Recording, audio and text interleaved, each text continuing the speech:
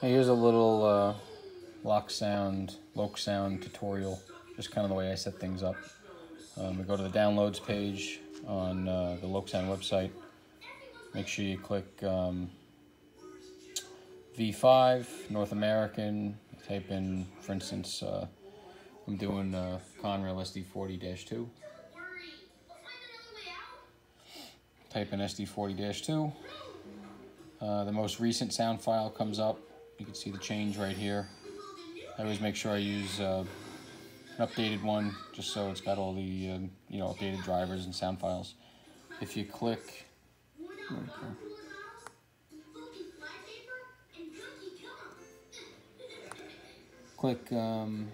go, up to the top. Right here, more. You can read what engines it's good for. I need the SD40-2. And then if you scroll down, more importantly, it tells you the functions. Where'd it go? For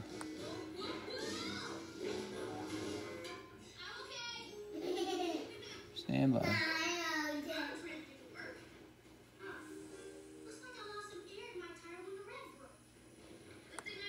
Right here, functions, all the way down. So right here, F26, manual notching up, and F27 is coast. So you download it, I save it, and I always create my own file just for that engine, just in case I have to, just reprogram it. Everything's there. I don't have to worry about it being another engine that I made any changes to. You start here, long address, put in the address. These are your consist functions. I enable F6 because I always change that to make the rail screech. And I'm unchecking F8 because I'm starting to do this now with my Loksounds so I can run them in consist with tsunamis, because the tsunamis come on automatically. And if you check this F8, then when you go to push F8 to turn it on in consist, it will then mute the tsunami. So your ESU decoder will come on and your tsunami will turn off. So it's kind of annoying. And then I enable F to keep these. Then I come down here to function mapping, and this is where it gets fun.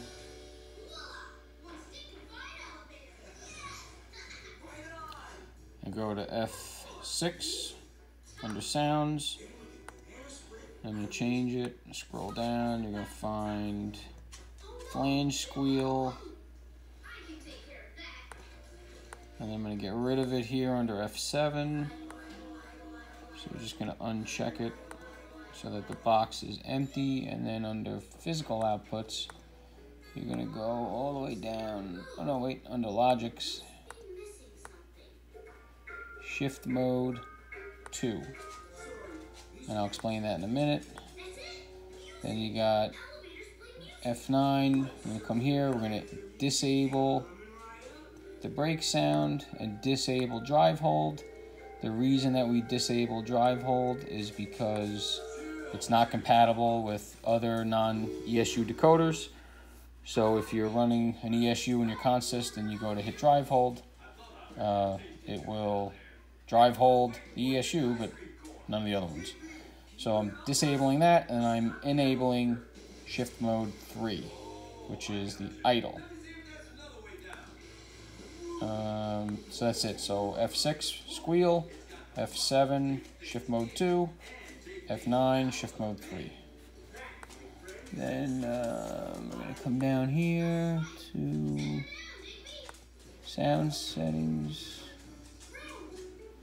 Master volume is always at 128. I usually bring it down to about 70. And that does a pretty good job. So you can play with your sounds over here.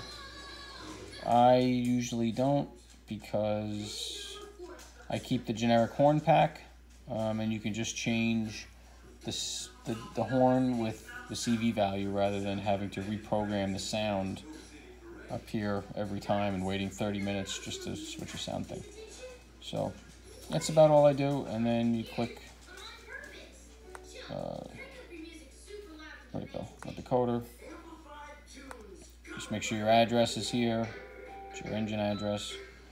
That's it. And then I'm gonna write right here, write sound data. So it takes about 30 minutes. And when you're done, you'll have a fantastic sounding engine. Thanks.